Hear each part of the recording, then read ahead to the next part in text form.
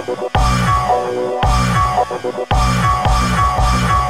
what's good? You're watching Drift Ninja TV. This is episode 4 of Budget Modifications. This will be the last episode on this car. We're going to move on to bigger and better things, but still do some cheaper modifications, or at least try to find a cheap way around more expensive modifications. As you can see, swapped the wheels out for the stock wheels, which actually made it go faster, and took that tow hook out. But I guess I'll just jump right into it. I made these a while back.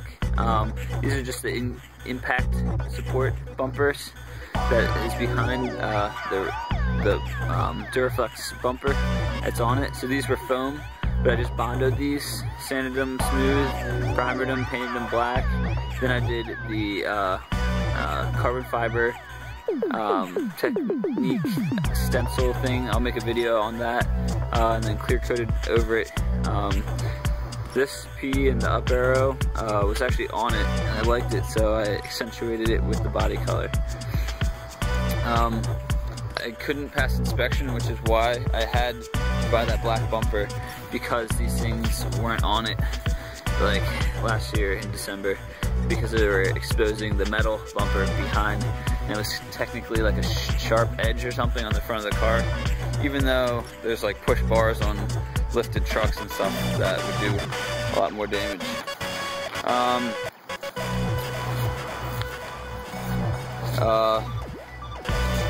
I guess back here, sorry, I'm reading off the list.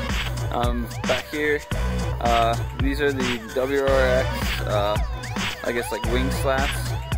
I made a stencil for my old car, and I never made the wing slats that go all the way down to here.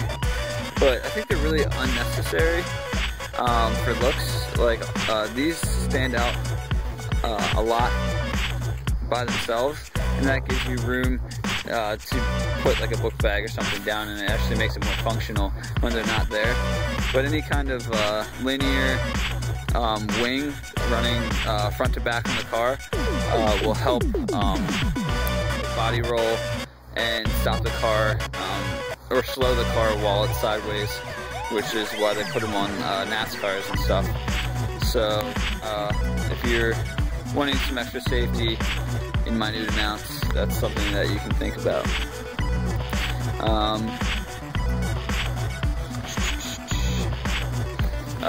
Something I forgot to mention is, I guess it's part of the interior, the back brake light is actually night shaded out, and the housing is sprayed with the interior black vinyl spray paint that is holding up great still, as you can see a year later. Some places, like in the door jambs, you'll see like little nicks, or like some scuffs, but you can just hit that again, and then there'll be like 2 layers of that awesome paint on there. And like, I didn't touch anything up just so you guys could see how much it would wear. As you can see, I did a very thin coat on the steering wheel, so you can see it's like kind of discolored. But I mean, like, I did a very thin coat and just like, you know, was abusing it just to see how much it would fall off. While we're looking at the steering wheel, 2 steering wheel mods that I always do. This is just like a piece of tape that I found in here, so I stuck it on as an example. But so you move this back so you can see better. But this makes your steering wheel just look slightly more aftermarket with the center line on the top of it. Another cool thing, if you want like to keep your airbag steering wheel, but you want it to be a little bit more exotic, you can actually cut the bottom of it flat, and then use black electric tape around that, and it'll look like a flat bottom steering wheel, which is in some F1 cars, or in all F1 cars, I guess, and some other racing steering wheels I've seen on the market. I have these 2 L stickers. You've seen them in the other video. I was going to get a Formula Drift sticker back here, so it would say Drift Ninja TV. That would have been awesome, but I guess I'll do that on my next car. The exhaust tip, I moved a little bit further out, especially almost to the end. And my exhaust, I have 2 bolts that are actually loose on purpose, and it's tight when it's on low RPM, so it gets high internal pressure to keep the horsepower up on the low RPMs, but then it spreads apart slightly at higher RPMs, giving me more horsepower at the upper RPMs. So it's like variable exhaust setups, kind of like a variable valve timer, but with exhaust. I had that happen on, just like, again, serendipitously, on my green Stealth, and it sounded epic. It was like straight pipes, and then past 4,000 RPMs, it would open up and it would like hiss. It was crazy. People would ask me if it was like supercharged all the time. I sadly sold that car instead of this car, just because I was afraid that I would have to get expensive exhaust work done for inspection, as well as it needed a power steering front system put in. The rack was leaking. I guess I touched on blacking out these side markers, but I've blacked out eyelids on all my cars. You can do it with black electrical tape if you just want something semi-permanent, or go with the black $1 spray paint. And to shine up headlights, this is the after. This is before stock. But this one was hazy for some reason. I don't know why some cars get only one hazy headlight. And you can kind of see some weirdness going on here. I don't know if the camera's focusing or not. But I tried like 10 different things, and the best thing I came up with to clean that is just regular, normal, standard gasoline. Just get some gasoline rag, make sure you do it before you paint your car, I guess. And it will literally eat the top surface of oxidation, I guess, right off.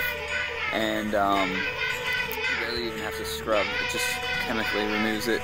And it's like I think a secret of the market. They just want you to buy their weird shit to rub on. That requires a lot of elbow grease. Literally, you'll defog them in like 5 seconds or something. Just so you guys know, I converted over to this black carbon fiber mini antenna, and then lost my normal antenna, and that sucked because I was originally planning on putting this on and then using the old antenna just in my trunk. However, that mini antenna needed the whole setup to be held in there, so I ended up losing that long, ugly antenna. But I guess this unit is what I'm talking about, but it requires to be screwed into the working unit, and it's not a real antenna, so it deletes the radio out, which is pretty stupid. It's one of those like eBay things where you're like, I shouldn't have bought that. Another trunk mod is these really cool, you can see these wires. I think I made a video about this, but I can't find it. So, as you can see, there's just a positive and a negative on these back speakers. You take a shit ton of this standard speaker wire, and take a computer speaker, and I think these have about, I have 2 of them on either speaker, making, I think, like 15 feet from the car, which is pretty funny, especially if you're like in the middle of the woods, or like at a tailgating thing. I used to do that all the time in high school, with these bad boys out, and we just soldered them on there with some extra solder, and you can see I have a zip tie right here as my string release. So because I try to keep my weight low in the car, so everything's under here. I don't think there's anything else cool. Here's the other speaker. I keep all my extra lights and bolts in one container for my car. These are just like some trim pieces that I'm not going to use. And also, I probably have said this in another video, but you'll see on the trunks inside of all my cars, I reuse painter's tape because that shit is expensive. So you can get like 2 or 3 uses out of them if you're smart with it. Another trunk mod is I wanted to mod the light of the trunk. I have this cool, everybody asks me if it's black light, and I used to say no, but it does give a black light effect. It's not picking up right now very well because it's the daytime. But at night, I thought it was just blue at first, but I think it is black, or a black light. And I had this like really boring light up here. I was gonna do like a funky like chandelier or like something funny, but I didn't get around to it. I didn't really know what to put, and that's why I didn't get around to it. But I was gonna put something funny there, something like Top Gear.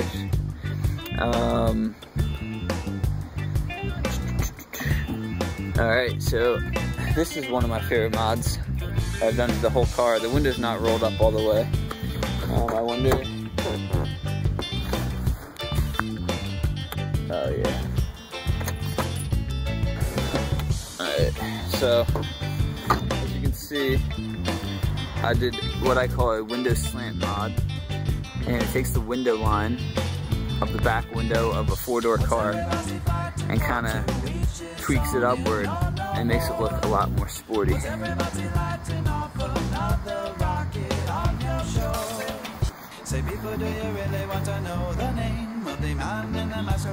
It kind of makes the back area above the rear wheel look a little bit more beefy. And last but not least, I want to show you my radio din.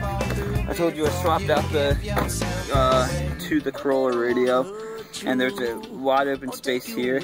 I actually took out my cup holders because I use it like water bottles anyways, and I just cut this, it kind of looked like a trapezoid with the top, or the part that's in there being the widest, and it just swoops up. I just like, I didn't even measure, I just estimated it, and it clicks right in there. And it actually has like 2 pockets on the other side of it too that go lower. So yeah, that is the end of the modifications for this car. I hope you enjoyed it.